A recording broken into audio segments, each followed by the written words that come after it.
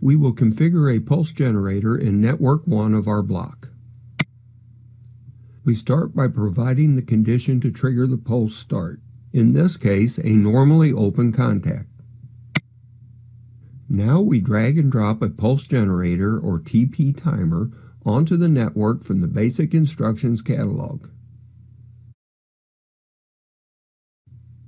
Because the pulse generator is actually a standard function block, it will require an instance data block to operate. A Call Options pop-up allows you to name the data block and give it a number manually, or you can accept the system-generated name and number. We will accept the system-generated name and number in this example by simply clicking the OK button to continue. At the PT input, we enter the time for the pulse duration in milliseconds, 5,000 for the example. The ET output of the block displays the elapsed time as the timer runs. We will give this output a memory location so that it can be monitored later in the video.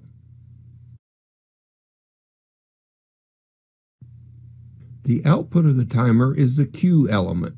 We will program a coil element to be controlled by the timer.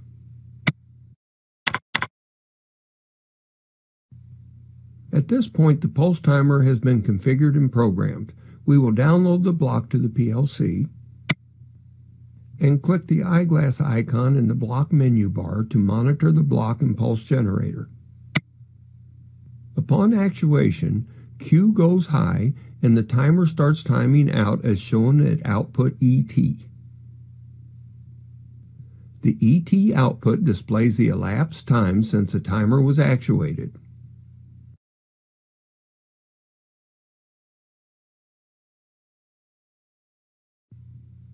When the elapsed time equals the set point, Q goes low and the timer waits for the next rising edge from the trigger on the in input. With the next rising edge on in, the process starts over. Note that the input at in does not have to be maintained for the pulse generator to continue the high output at Q. The timer continues until the elapsed time equals the set point.